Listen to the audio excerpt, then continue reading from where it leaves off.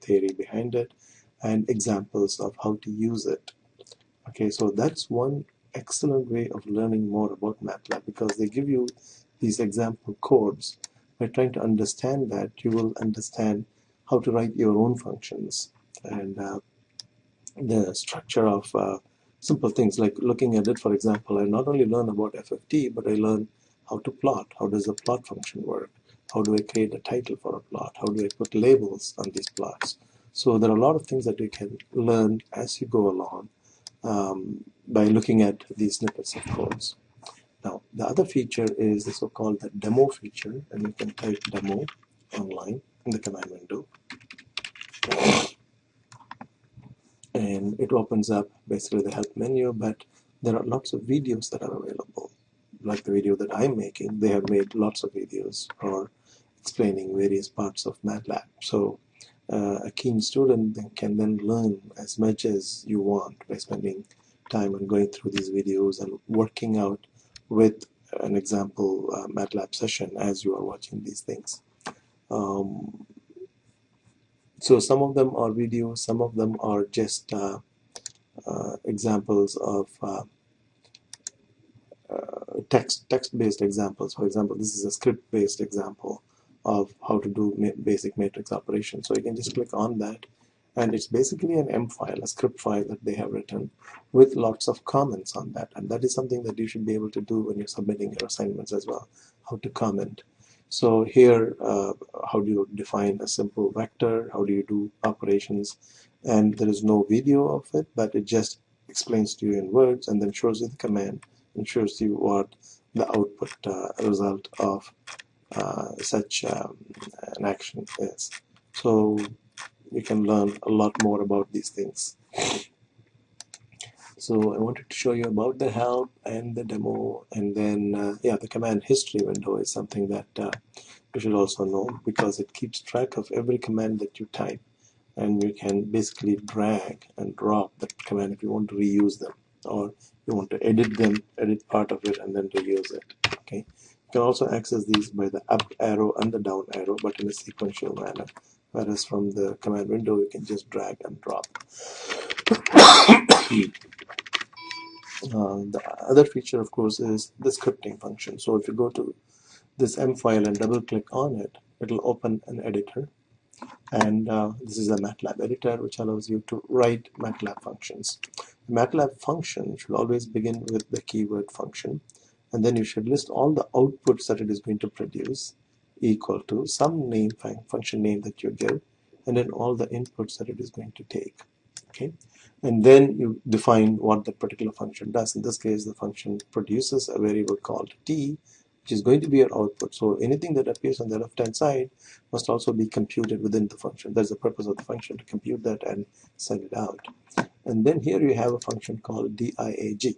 Okay, so if you don't know what it does, you just go there and ask help diag. Okay, so it will give you diag produces diagonal matrices, and then you go through this and look at some examples. Okay, so here what it does is it produces a diagonal matrix with ones on the diagonal. So that input D is used here. So it is going to go on the diagonal, and the diag produces the ones. Again, you ask for help on ones. It produces a vector or a matrix of ones, okay, of a certain size.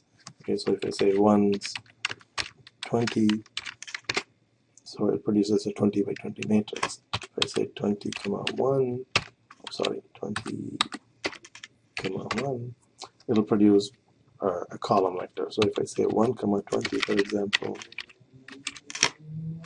okay, my fingers, there it is. Okay, so you could decipher and try to understand that. So this produces basically a matrix of ones of the required size n. Okay, and then I multiply it by d to make it the diagonal element.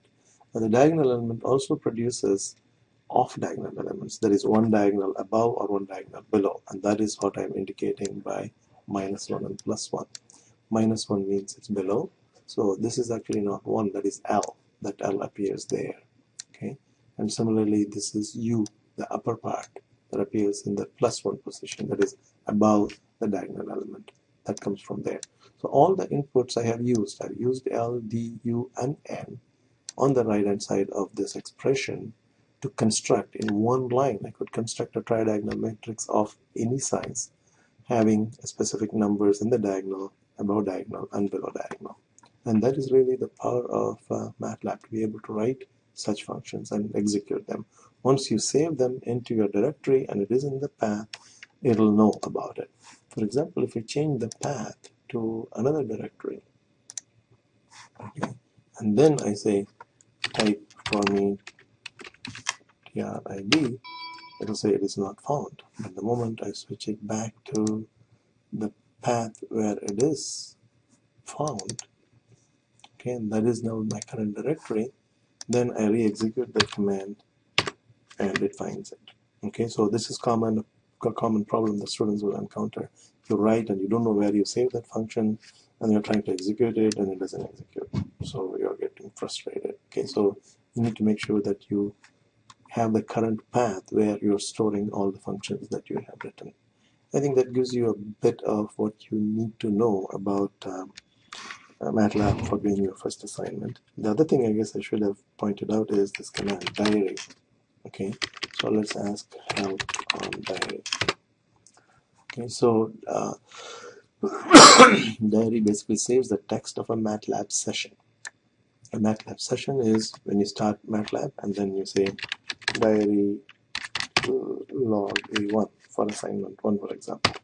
Okay, so it'll create a directory called log A1 immediately in your current folder, and then whatever you type from that moment on, for example, A is equal to 4 and B is equal to 3 and C equals A times B, sorry, C equals A times B, okay, and then you say diary off, it stops recording. Now you can go and look at that file. It's a text file, and it keeps a record of everything that you typed. A equals 4, and then it is echoing that, and you are saying B equal to 4, and it is echoing that, and it even records all the mistakes that you make. Okay, and you can of course edit it and polish it up if you want to submit that. Often that is the proof that you have done the work by yourself, and I would request that you identify this file with something that is unique to you so that you don't copy it and give it. So you may want to label it by simply logging into that diary file your name and things like that. So let me stop at that point.